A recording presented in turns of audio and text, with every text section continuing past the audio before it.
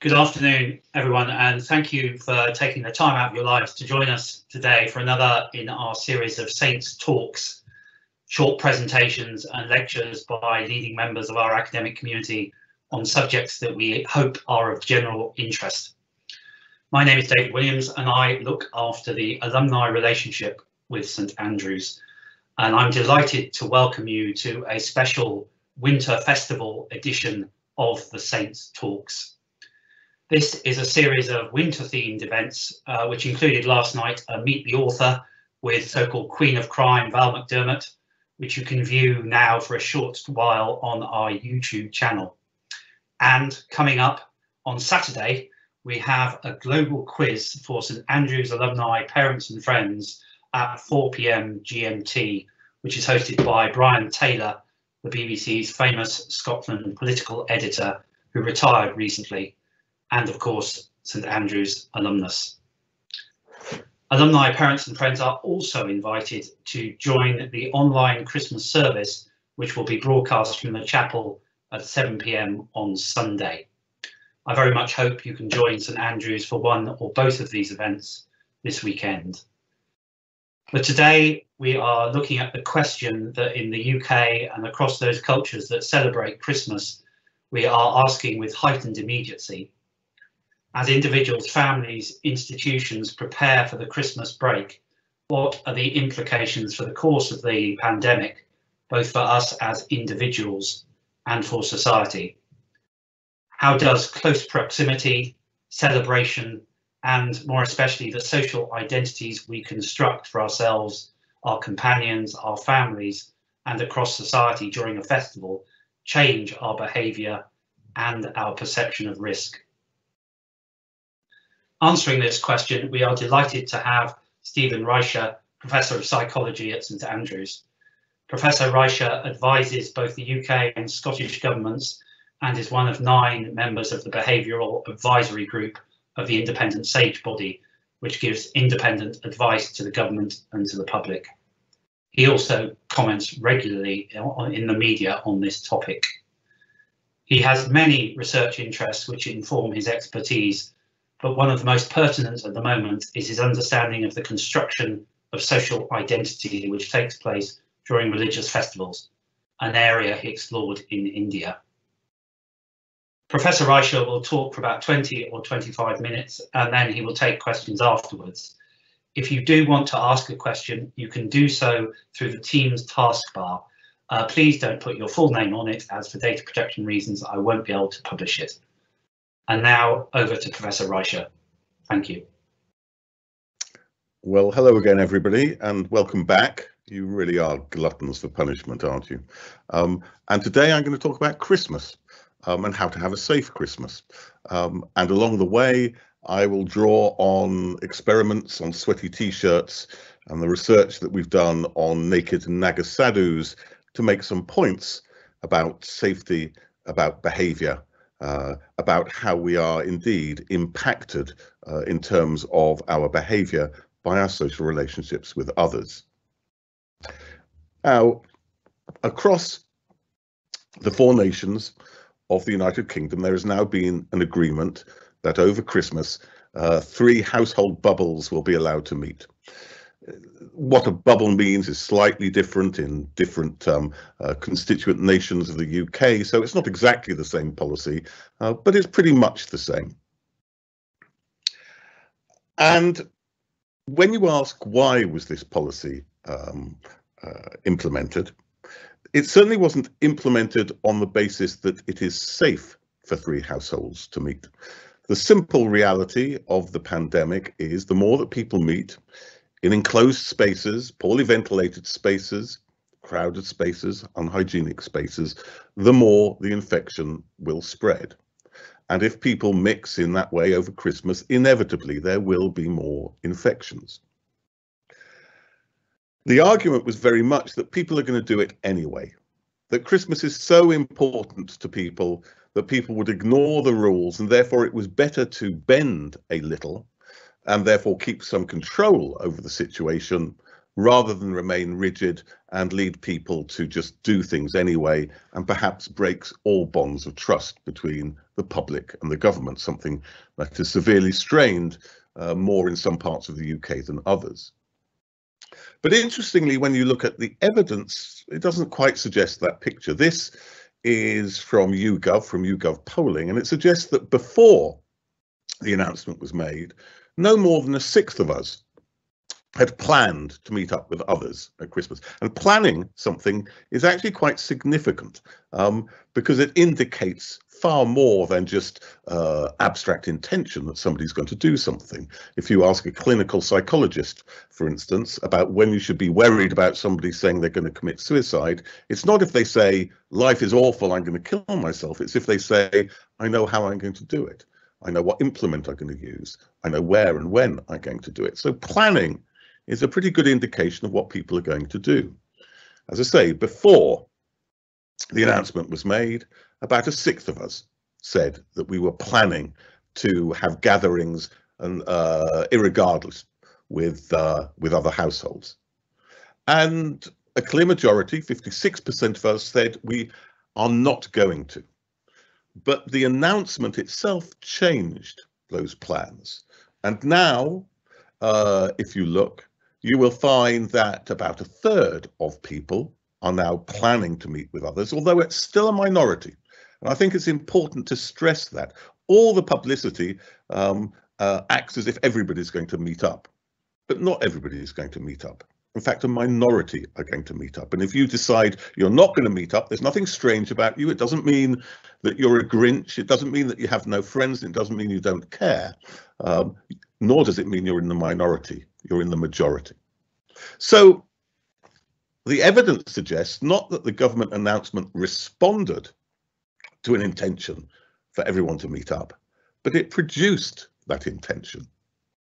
And the question is why? Now, of course, laws and regulations are not just formal prohibitions or formal ways of allowing things. They also are a form of messaging. They send a very strong message.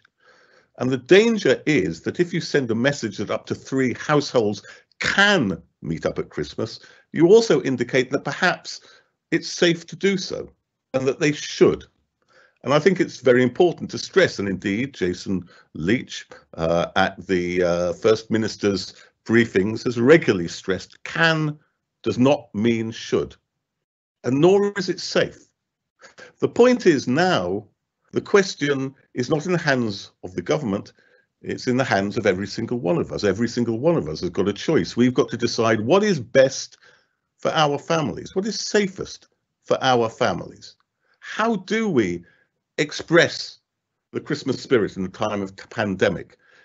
In the midst of the infection, is it best to show love by hugging your elderly relatives or by avoiding hugging them? Now, there is absolutely no doubt that the safest thing to do is to stay apart, to wait for the point when it is safe to meet and to hug and to party, and the rollout of the vaccine brings that prospect closer and makes it more real.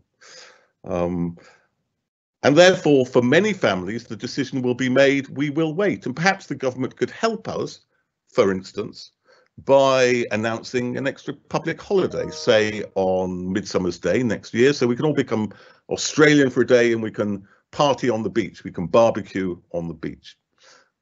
Whether or not we barbecue on the beach, as I say, many people will be making that decision. Other people would decide to meet outside because it's far safer to meet outside. And in fact, 97% of spreader events happen inside. Inside is more dangerous.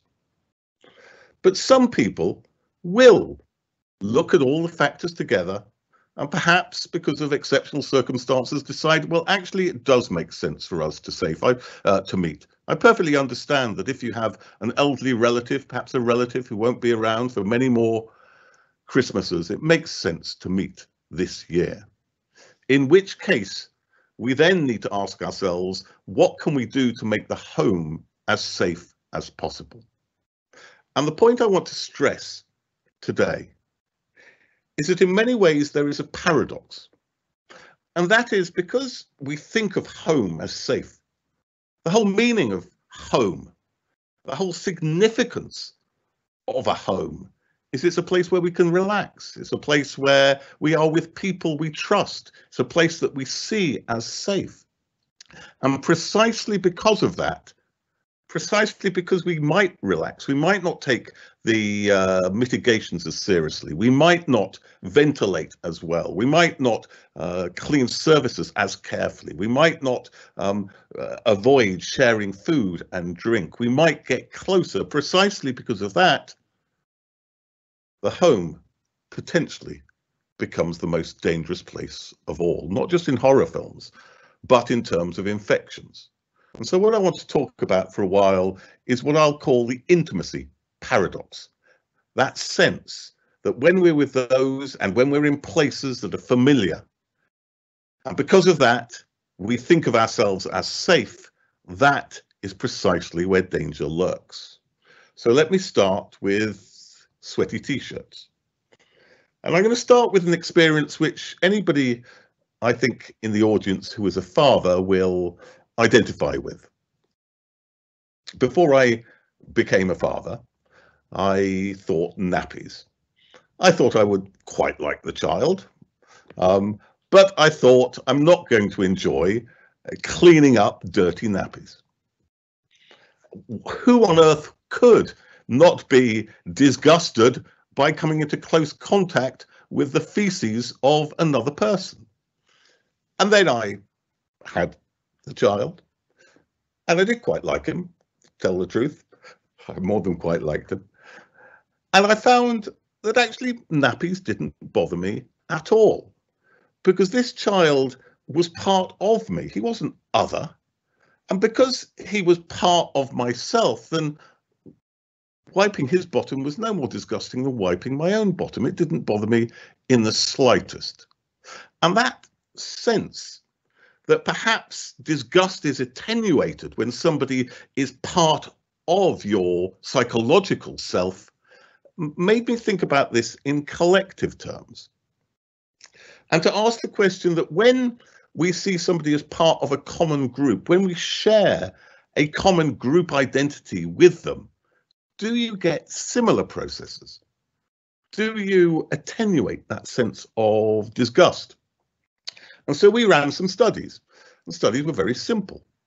You smell a sweaty t-shirt. We spent a week getting somebody to wear this t-shirt to the gym, then we packed it away, and then we got people to smell this rather revolting article.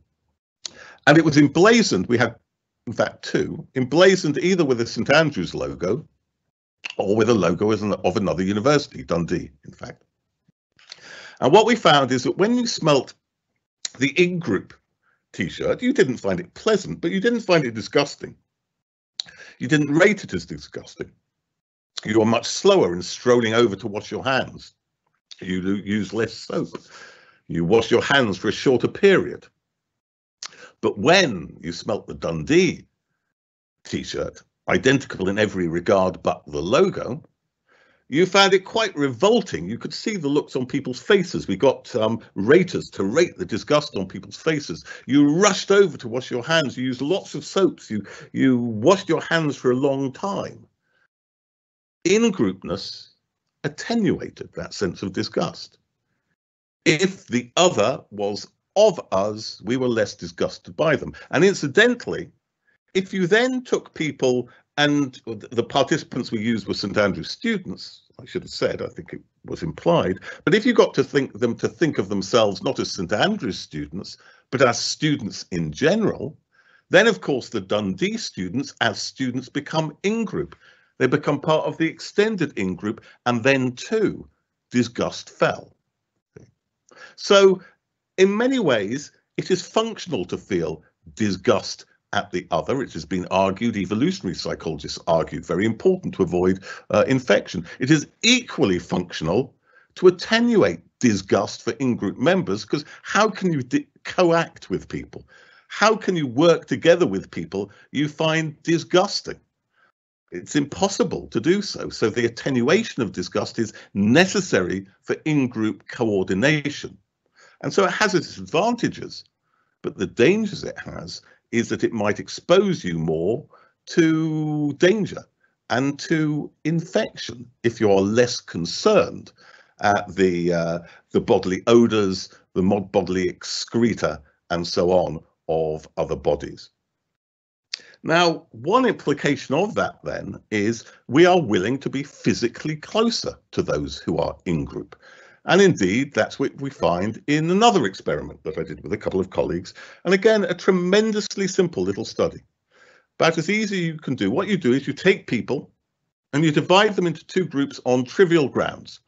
This, you flash up a pattern of dots, you get them to estimate how many dots there are, and then you tell them they're either a dot overestimator or underestimator. Actually, you divide them randomly, but they believe they're in these two groups. And the whole point is these groups are trivial. There's no history to these groups. You don't have a history of antagonism to the other group. It's just a way of pretty minimally dividing people into two groups. And then what you do is you say to people, look, you're going to have a conversation with a member of, with another person. And that other person is either a fellow dot underestimator, or they're a member of the other group. They're a dot overestimator. So can you please just arrange the chairs so you'll be comfortable? And people arrange the chairs so they are about 20% closer when the person is in group. So we're beginning to see a pattern. It's not just with people who are friends, not just with our own children, but those people we are psychologically closer to, those people we are in group to, those people who we are intimate with, and those people we meet in intimate spaces, we lose disgust and we're willing to be closer to physically as well. We put ourselves in greater proximity to them. Now, these are little laboratory experiments. And one might say, well, look, you know, how much weight can we lay on these experiments? And the point about these experiments is to develop theory, but we need to look at whether this theory works in the real world. So one of my colleagues, John Drury, who you saw in a previous paper, a brilliant social psychologist, did some work with a PhD student of his who had been a colonel in the Saudi army, and one of the people who was responsible for arranging safety at the Hajj, the pilgrimage in Mecca, to which every year, not this year, but most years, about 3 million people go. And occasionally there are dreadful tragedies at the Hajj. 2015, there was a crushing, a stampede and a crushing. As you can see from the headline, over 2,000 people died. So it's a very dangerous space. And you would have thought that people would keep apart. But the point is that if you are a pilgrim, what's called a Haji, then you have a strong sense of common identity with other Hajis. And paradoxically, you feel safer with them. And so when you ask the Hajis, they will tell you, to the extent they identify with other people, that they are more attractive to the denser spaces. And indeed, they feel safer in the denser spaces because they feel closer to people who they feel are like them and will support them and will help them. So we see this issue of proximity on the one hand, we can see it's a good thing. It leads to intimacy, to closeness, to attraction. But on the other hand, especially in certain circumstances, it can be extremely dangerous. It can be deadly in many ways. And of course, in the midst of a pandemic, we know being too close to people, it can also be deadly. Now, I haven't studied directly the Hajj, but I have studied an event which puts the Hajj into the shade. It's sometimes called the greatest show on earth because of its amazing scale. It is the Mela, the Magh Mela, the Hindu festival that takes place every year in the month of Magh, which is January to February, at a very holy site in India, the confluence of the Ganges and Yamuna rivers, and there is a third mythical river, the Saraswati, the river of knowledge. Sometimes Allahabad University is seen as the manifestation of the Saraswati. So perhaps St Andrews has got a hidden river of knowledge which we symbolize. But it's an amazing event. So it happens every year, but it's on a 12-year mythical cycle. And every year, over the month that people stay there, there are probably around 5 million people. This amazing mega city grows up. So a bit like Brigadoon, it grows up for a month on the banks, the floodplains of the Ganges. And every 6 years at the Magh Mela, there are probably up to 10 to 20 million people. And every 12th year, the Kumbh Mela, the last of which was in 2013, there are up to 100 million people over the month. And on a single day, there are particular days in this month which are particularly auspicious because of the position of the moon. On particular days, up to 20 million people in one place. I remember in 2013 being on the small hill near the centre of the Mela and looking, and around me was 4 times the population of Scotland within a couple of miles. It is truly the most amazing event, and amazing in all sorts of ways. On these auspicious days, just before dawn, there is a parade of the gurus which goes down to the Ganges to bathe in the Ganges. Bathing in the Ganges is central to this event. And they are surrounded by renunciants, what are called Naga sadhus, who are naked, who are dressed in ash, who are quite ferocious in defending the gurus. In the past, the gurus used to parade down on elephants until there was a stampede of the elephants in the 1950s. Now they're in these trucks which are decorated in amazing ways with coloured glass. And one year, through one of our Indian colleagues, we sat in one of these trucks with the gurus and the sadhus all around us, and it will be one of those moments, I think, that will stick with me until the day that I die. But from a psychological point of view, what is interesting about this event is that in almost every way, it should be bad for you. By all the lights of psychological research, it should be a noxious and unpleasant event. It's insanely crowded. And crowding is supposed to be bad for you.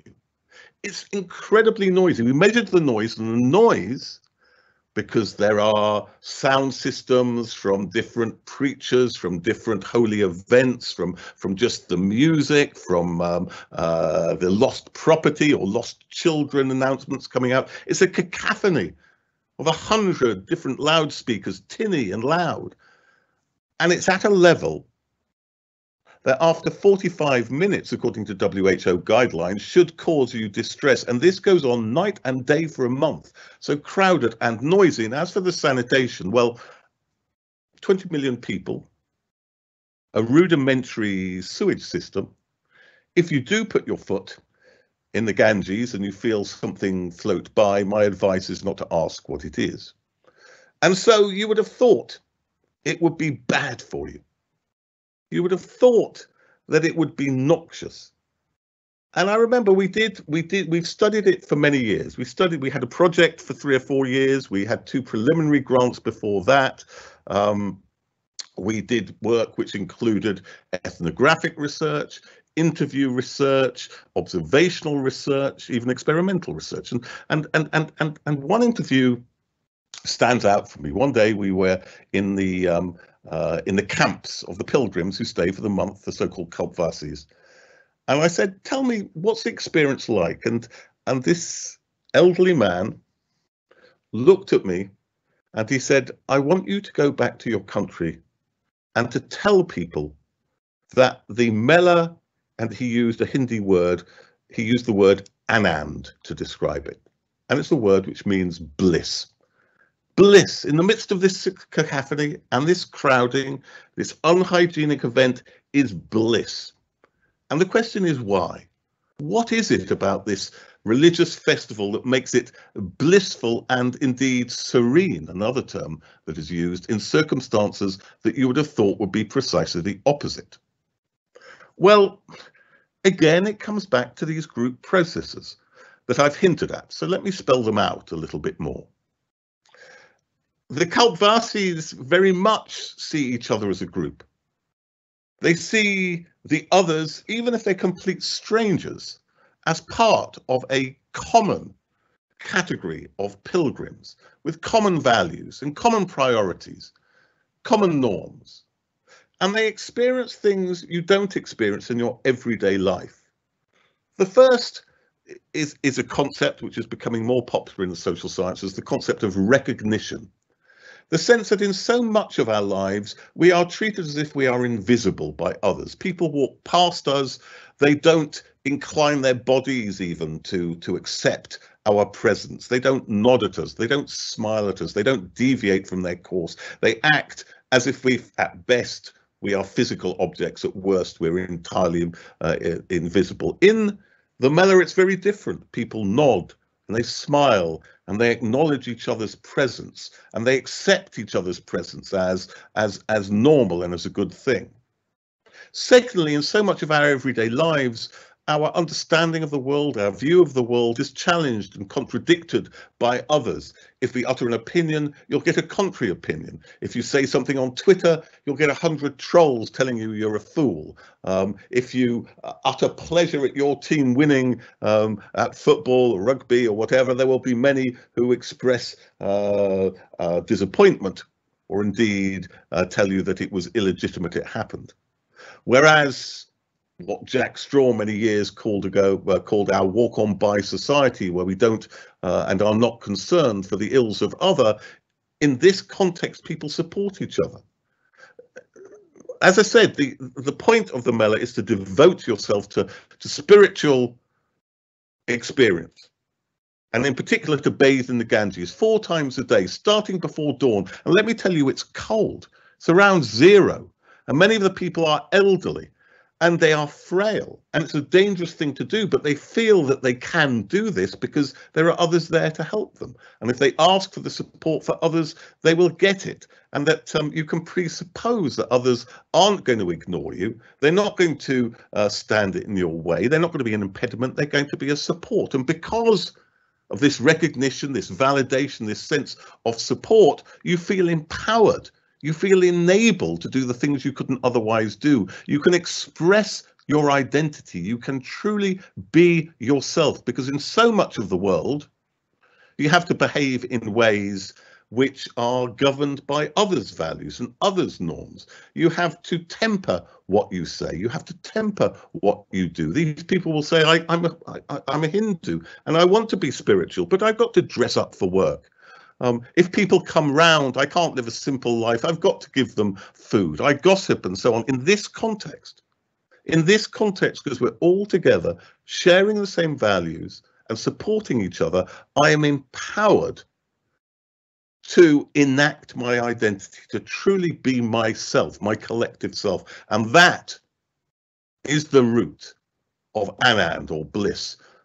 We have one paper where we use a slightly different term, effervescence, which Durkheim used to characterize the excitement of the collective. And we argue that that excitement comes precisely from that almost unique sense of agency, of being able to be yourself in the collective. Now,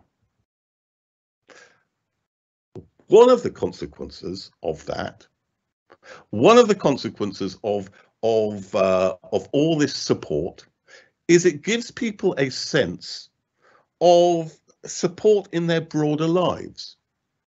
It gives them a sense that others are there for them and not against them. And so it improves health and well-being. We did some longitudinal studies looking at health and well-being before, during, and after the Mela, comparing samples of people who went to it and people who didn't go to it. And remarkably, although it's true that the Mela is unhygienic and more people get bugs by going there, for the vast majority who don't get bugs, overall well-being is improved. And hitherto, there was a whole branch of medicine with WHO expert centres around the world on mass gatherings medicine, the premise being that the Mela and the Hajj and all these other events are a threat to health, a threat to health precisely by spreading infection. And so the emphasis was on mass gatherings, medicine. We argue that, yes, there is that negative, but there is also the positive. Actually, on the whole, for most people, participating in these events, despite all the ways in which you would think they were bad for you, improves health. In a sense, it is a, if you like, it's a health intervention. It's a, there's been a lot of talk recently about the forms of non-medical intervention which improve your health, in particular improving social relations. Participating in collective events is one of those, and because of that, this whole movement of mass gatherings medicine renamed itself after a big conference in Saudi Arabia, changing its name from mass gatherings medicine to mass gatherings health. And as I say, it improves in health and well-being, both by improving coping and reducing stress because you believe others are there for you, but also in practical terms, like when people go bathing, that others, if you should slip and fall, they'll be there to help you. If you get ill, they'll go and get medicines for you. So there are very good things for health. And I don't want to give you a one-sided view. I don't want you to make you think that being part in a group is bad for you. It's good for you in many ways, but there are also negatives, because the very positivity, and this takes me back to the intimacy paradox, that very sense of joy and bliss and support can also endanger health. It endangers health by leading people to forget about the dangers and to take risks and to do things that they shouldn't, to ignore measures to protect their health, to overstretch themselves. People at the Hajj often go out and get heat stroke because they're elderly, they're frail, they don't drink enough because they're so excited, and they go and get ill. To lose disgust and caught infection. Quite often what you will find in festivals is people sharing drink and sharing food, even sharing toothbrushes, sharing clothes, sharing masks. Why? Because they have the sense that the other is safe. The other can't be a danger to them, so they drop their guard. And what is more, it's not even as if you can talk about the negatives. It's not even if you can raise problems, because the whole point about the Mela and about a festival is it's all about the positive. And if you invoke the negative, in some sense, you run counter to the norms and to the spirit of the event. So all these dangers, and you can't even talk about those dangers. So I hope that I've explained to you the relevance of sweaty t-shirts and the relevance of nagasadus and the intimacy paradox. That sense that when we are close to people psychologically, whether because they're family and friends or because they're members of the in-group, there is great joy to it and great positives to it, but at the same time, it leads us to behave in ways which are dangerous. Disgust is there for a reason. Disgust is the social ordering dimension. Disgust keeps us distant from things that might be dangerous to us. To lose disgust leads us to do things which might increase the infections that we have. And so now, in finishing, let me draw this back to Christmas and draw it back to its implications for how we should keep safe. And the first thing I want to raise is, in a sense, the last thing that I said. That difficulty of challenging things, that difficulty of being cautious, that difficulty of invoking the negatives. We did some work with the Scottish Government around an issue which you find a lot when you study social interaction, which is that quite often people do things not because they want to do them, but they don't know how to say no without causing offence. So in the context, for instance, of the pandemic, you meet somebody, you meet an old friend, and they stretch out their hands as if to hug you. Okay. And you don't want to hug them because you don't want to infect them or to get infected by them, but you don't want to be churlish and you don't want to seem unfriendly. And particularly with people you are friendly with, it becomes harder to refuse it, to say no. And so you go along, you hug them.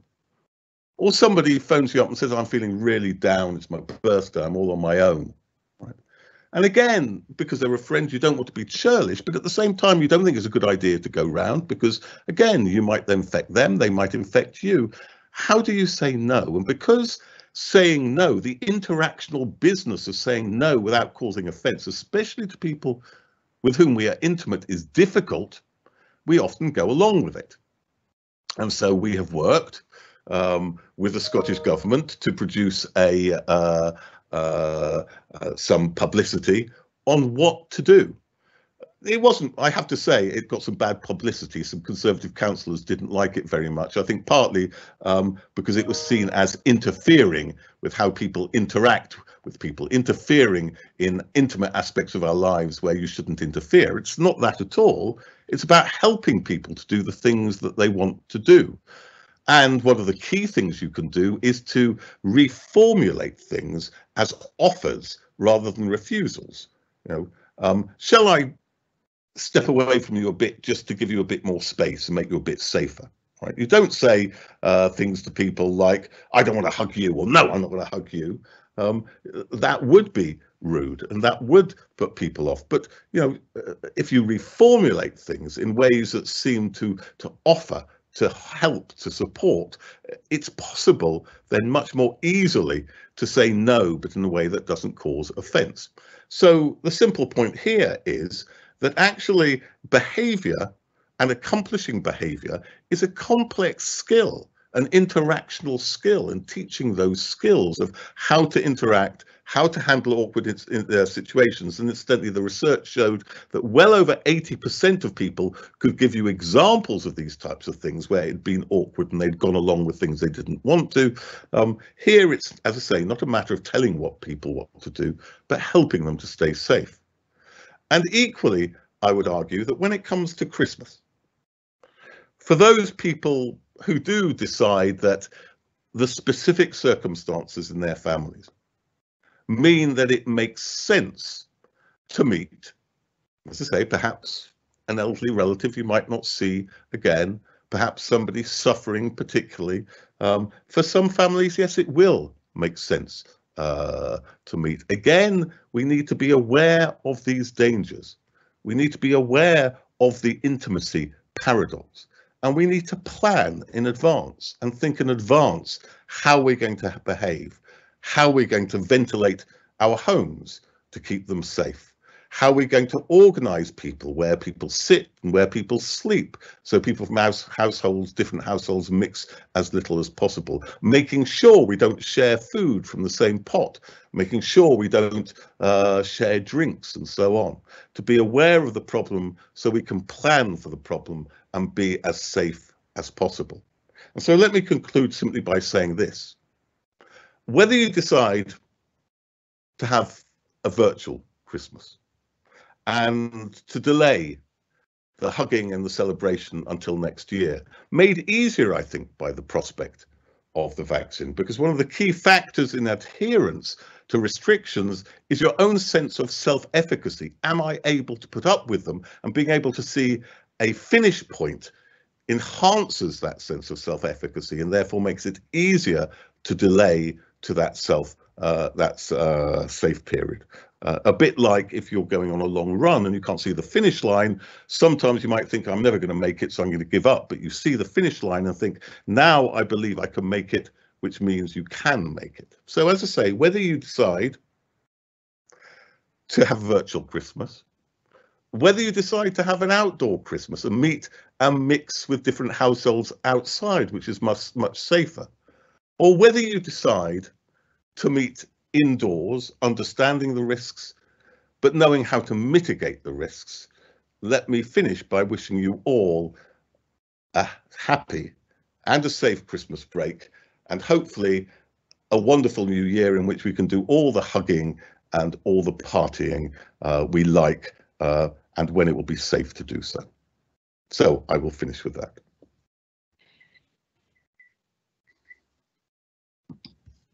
Thanks, Professor Reicher.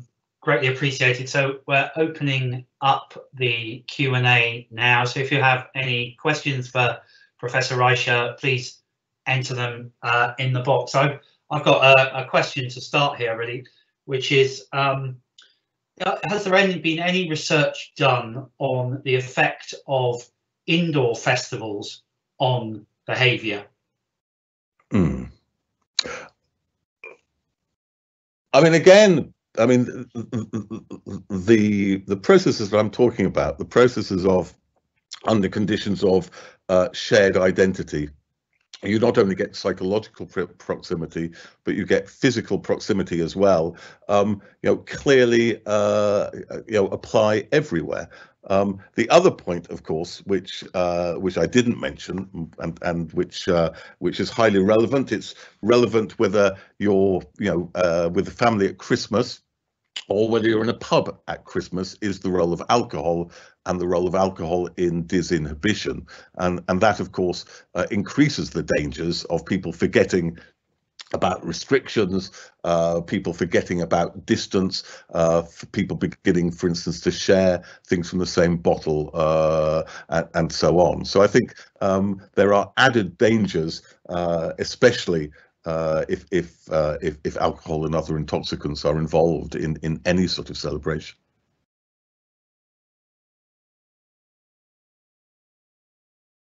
Okay, thank you. Got an anonymous question here. Fascinating talk. Thank you.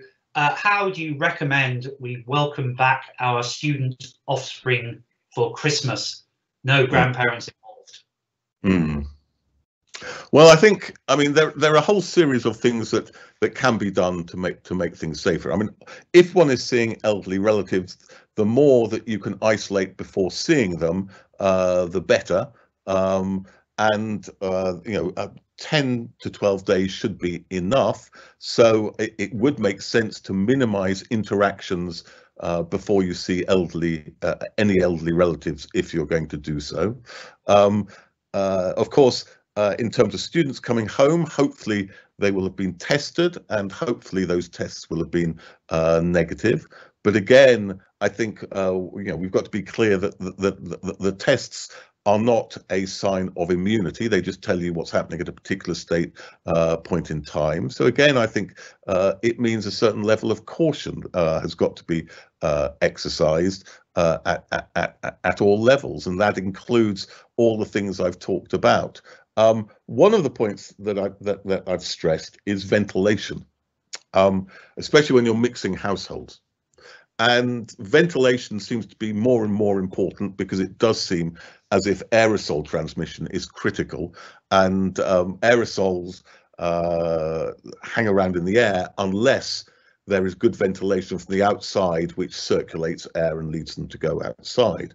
Now, of course, one of the problems there is you need to keep warm at Christmas, and to keep your house warm and to keep the windows open literally means money out of the window. And one of the things I've been suggesting, without much success, but I will try once more, is in the same way that we have a winter fuel allowance, it would seem to me to be sensible to have a pandemic fuel allowance, which would then allow every family, even poorer families, to be well ventilated and to stay warm. What is more, it would be a way in which the government signals that it is aware of the difficulties for families. It's no good simply to give advice and tell people to do things which aren't practical for them, because all that does is it indicates to people that you don't understand how they live, and therefore further undermines your relationship with them and further undermines trust and influence. It becomes highly counterproductive. So I think it's very important, and this goes back to my first talk, that as well as giving people advice, as well as telling them what to do, government very much needs to think about how it can support people to do the right thing and support people to stay safe. Because, as I say, just lecturing at people or preaching at people and indicating your distance from their realities is highly counterproductive. So we have another anonymous question, understandably anonymous actually, wondering now whether to try and be just a bit more obnoxious to family over Christmas in order to top up and maintain their disgust responses towards and create some distance, tongue in cheek. But should we be vigilant in that way?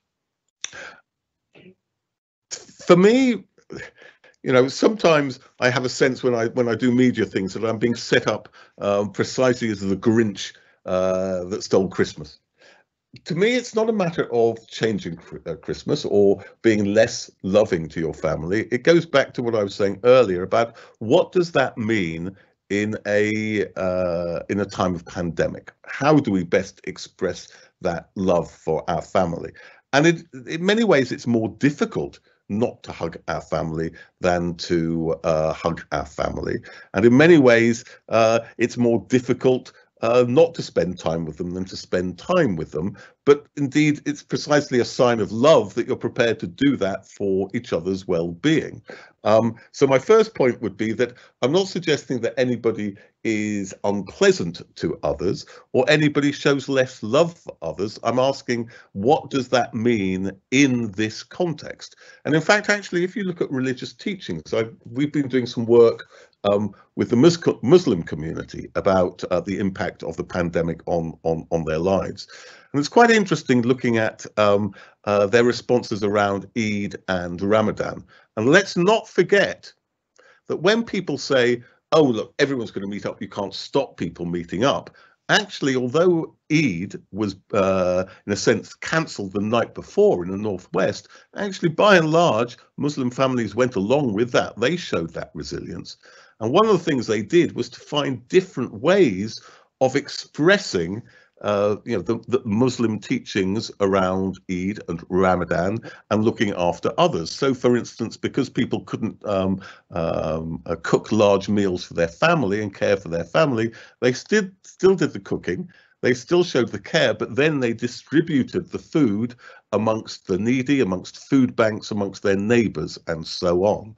So to me, it's about showing creativity and showing imagination and asking ourselves, well, what do the values and what are the norms and what does the sense of caring for family mean in this particular context? And as I say, it's not about being negative, it's about displaying love in different ways in a different context.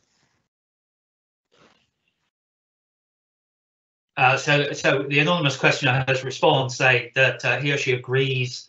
I was the questioner. I'm a psychologist, so I'm fascinated by the research implications here, as well as loving my wider family.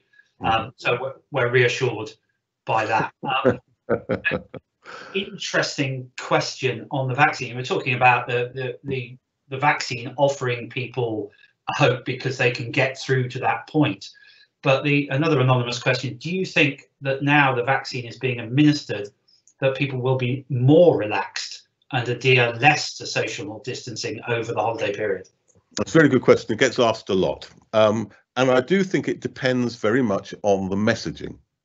I think one of the biggest mistakes that was made in the whole pandemic was made in, well, precisely on July the 4th. The decision was made to relax restrictions on July the 4th. And I think that was done knowingly in order to get headlines like Independence Day, Freedom Day, Super Saturday, and so on. And that messaging sent a very strong message to people that, okay, that we're now free, we can now dispense with those restrictions, and that people can relax. And I think in many ways that stopped us driving the levels of infection down, and therefore led to the spikes in infection we had when conditions got worse in the autumn and in the winter, and therefore the restrictions we see ourselves in now. So I think declaring premature victory is always a problem. And I think talking about yesterday as V-Day was profoundly unhelpful in that regard, because of course the resonances were with the wars, and the V, I mean, of course, on the one hand it means vaccine, but also it implies victory. Well, one can look historically. If you go back to the Spanish flu pandemic at the end of the First World War, actually the armistice and the celebrations around the armistice actually led to a huge spike in infections, and many, many more people died. So if you do declare victory, and if you do relax, the danger is, well, first of all, that people will tragically die just before the vaccine is available. But secondly, if we have spikes in infection, it will, of course, tax the NHS. It might overwhelm the NHS and make it more difficult to roll out the vaccine itself. So I think the messaging is absolutely critical. And I think it's really important to give people hope without hype. Really important to say to people, look, there's a way forward now. Perhaps the finish line is in sight, but we are certainly not there yet. And so I do think there is a need to be very, very careful in the messaging, because the messaging will determine whether the existence of the vaccine leads us to, in a sense, maintain our efforts, knowing now that we have the resilience to get to the end, or will lead people to relax, believing that the threat is in effect over. At the very least, everyone's got to understand that the vaccine does not have any impact on the level of infections we're going to have over the Christmas period, because of course you've got to take 2 doses 3 to 4 weeks apart, and then maximum immunity happens about a week to 14 days after that. So it's a month to a month and a half before the vaccine can do anything at all, and that doesn't cover the Christmas period. And if every household meets with 2 other households, then there will be a huge spike in infections, and the celebrations in over Christmas will sadly lead to mourning in the new year, and we've got to be aware of that, and we've got therefore to make those decisions about safety very, very carefully, thinking very carefully about the implications for ourselves, as I say, for our families and for the community at large.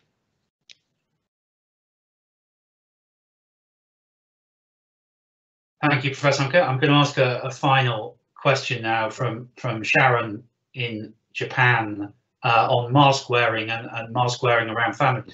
Thank you, great talk. In Japan, we are told to wear a mask when we go into another person's house. We are also told not to talk when we eat, not to eat facing someone, and after eating to put the mask back on. While the latter 3 things may be difficult in the UK during Christmas dinner, do you have any idea why the Scottish Government doesn't recommend wearing a mask during Christmas celebrations when not eating? Well, I think one of the things that is we have to be very sensitive to, and I mentioned this when I was talking about the campaign we're involved in, is I think there is a very strong sense that it is not the role of government to interfere in the domestic sphere. It's seen as a step too far. The government can tell us all sorts of things and tell us what to do. It can't tell us what to do in our own homes. And I think it would be counterproductive to say to people, you've got to do this or you've got to do that. And so I think it's really important to make clear that what I've been talking about is not about telling people what to do. It's about helping people make their own decisions about what is safest for them and their families. That it's there, as I say, to enable them to make decisions for themselves rather than to take decisions away from people. And so I think the way forward is to be as clear as possible about the risks. That's why I entitled this talk, "Can doesn't mean should." And I think there is a real danger that the announcement about Christmas bubbles says to people, look, not only can you do this, but it's fine, it's okay to do it, and it's safe to do it. We've got to recognize that there are risks. There are risks from meeting in the house. There are risks from not taking the mitigations. There are risks from not opening the windows. There are risks from wearing masks. And people have got to understand that and then make those calculations for themselves. Now, every family circumstance will be different. And I do accept there will be, for a number of families, looking squarely at all the evidence in the face, that for them, it makes sense to meet up. I think on the whole, however, that's a minority. I think for the great majority, it makes far, far more sense just to wait a little. It's a little bit like, you know, if you're crossing the road, well, you know, if there's an emergency going on the other on the other side, then occasionally it might make sense to cross that road with traffic coming both ways, but it's pretty rare to do it. For the vast majority of people, it makes far more sense not to cross the road until traffic isn't coming both ways. And so in a situation when it's safe, then, you know, then we can wait. And I just want to finish with this. As a boy, I was always obsessed by the horror of the First World War.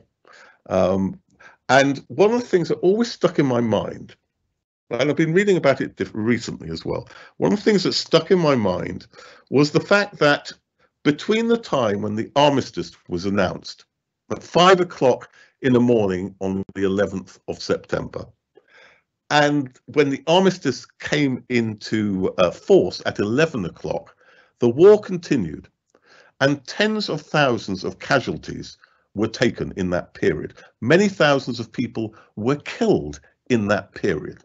In one particular event, American troops sought to cross the River Meuse in northern France and were mown down by machine guns, when an hour or two later, they could have simply walked across and been completely safe. And that loss of life seems all the more tragic and all the more poignant for the fact that they, as I say, they could have waited for just a few hours. Now, we're not quite in the same position, but still, I think we're in a position now where we can do the things we want in the not too distant future completely safely. And just think how you would feel if you have the celebration, but you get infected, or somebody you know gets infected. And of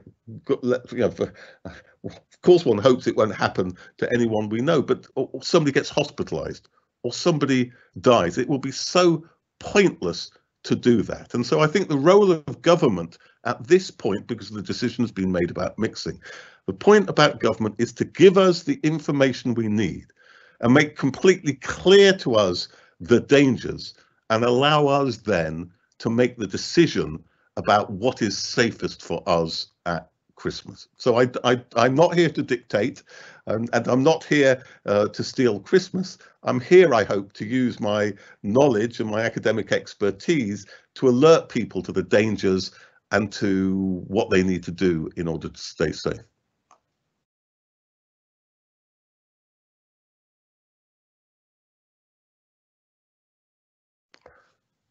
I've lost sound. I can't hear you. In fact, you're muted. Apologies. Thank you, Professor, and thank you. Well, I had some announcements to the alumni and parent and supporter community about other events coming up. Those can be checked on social media. But I think the profundity of your observation about the First World War and the armistice and the people who died just before the hell of the war ended, I think that's such a profound observation. I think I'd like to leave the audience with that for the moment, and just thank you again for sharing your knowledge and expertise with us all. Thank you. Thanks.